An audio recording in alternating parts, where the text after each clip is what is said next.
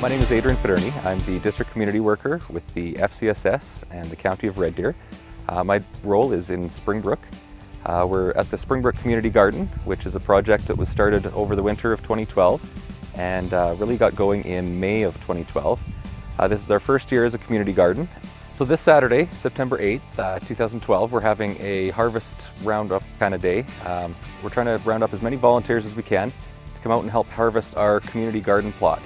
The community plot is a plot that's been planted by volunteers with donated seed and donated time.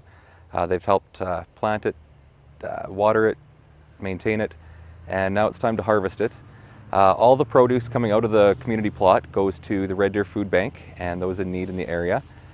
So far we've taken approximately 70 pounds worth of produce into the food bank, and we've got a few hundred more that are ready to go. Things like potatoes and beets and corn and tomatoes, onions. This produce should be a giant boost to the food bank, as they don't get a whole lot of perishable food items. They donate it to different places like soup kitchens, loaves and fishes, things like that. So we're looking for volunteer support to come out and help harvest the crop. What people would need to bring is, a pair of gloves and a shovel if possible.